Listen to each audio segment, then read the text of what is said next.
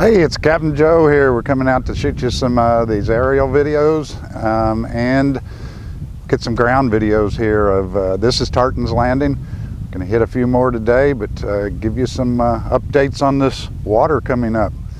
We're at I think they said 21 feet or so like that. We're going to 25 by Monday, and this is where we're at. 25 will put it close to up here. I think 27 gets maybe in the parking lot, but we'll be okay here at Tartans Landing. A few of the ramps are a little iffy because of snow loading, but we're going to see what's going on.